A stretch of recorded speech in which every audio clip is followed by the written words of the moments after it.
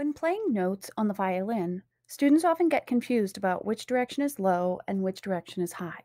Teachers will often say, play higher, or move that finger lower, without taking the time to explain high and low.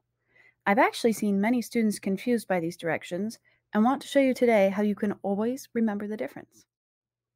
If you have a violin nearby, go ahead and pluck the E string. That's the thinnest string on the outside. Notice what the note sounds like. Here's my E. Now I'm going to put my finger on the E string and pluck it again. Go ahead and give this a try.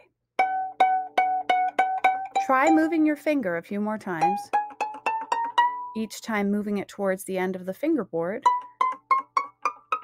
or towards the bridge. Does it sound like the notes are getting higher or lower?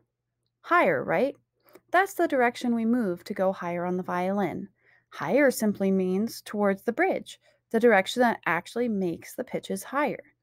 And lower is the opposite direction, towards the pegs. I can see why students find this confusing. It's actually counterintuitive when you're looking at a violin. But all you have to do is play it to remember higher means higher or sharper pitches, and lower means lower or flatter pitches. Thanks for watching, and happy practicing.